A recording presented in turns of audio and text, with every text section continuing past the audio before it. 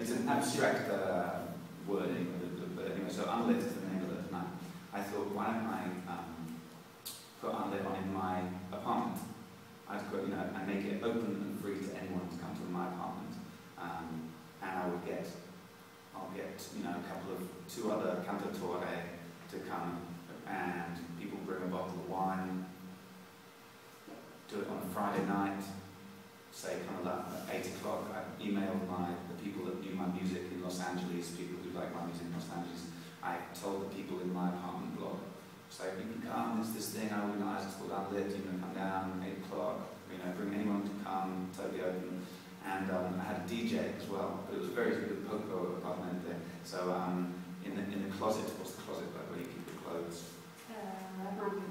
Yeah, in there, the DJ was in there with the CDs, so we called him Closet DJ. And so then people came, and it was a success, and we had a good time. It was basically like the best night I could imagine having myself.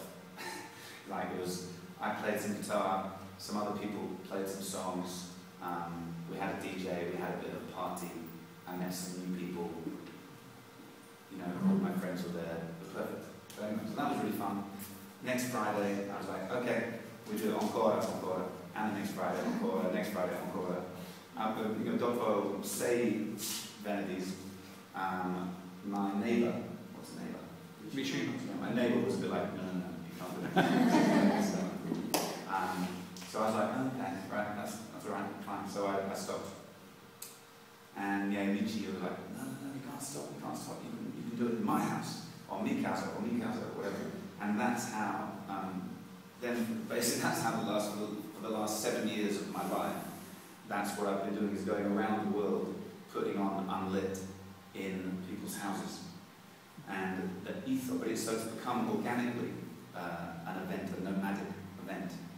But it's gained something in that process, because the real essence of Unlit now is about the host of the house, the owner of the house, taking a leap of faith, having the confidence to open their doors and trusting that only good things will happen if they create this gift for strangers and for friends alike, and invite them into their home.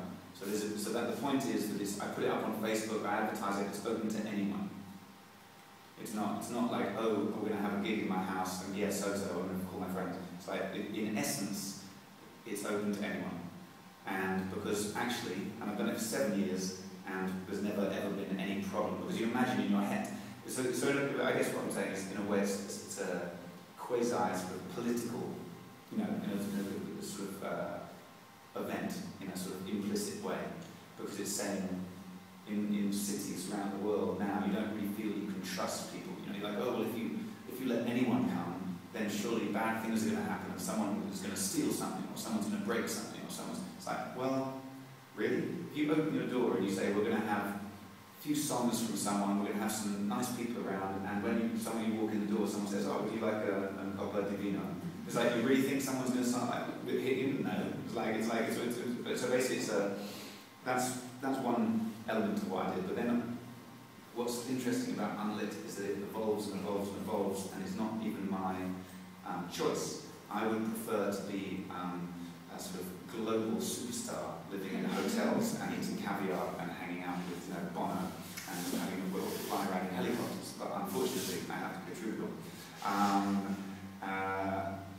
So Unlit is this thing which basically it organically became this nomadic event.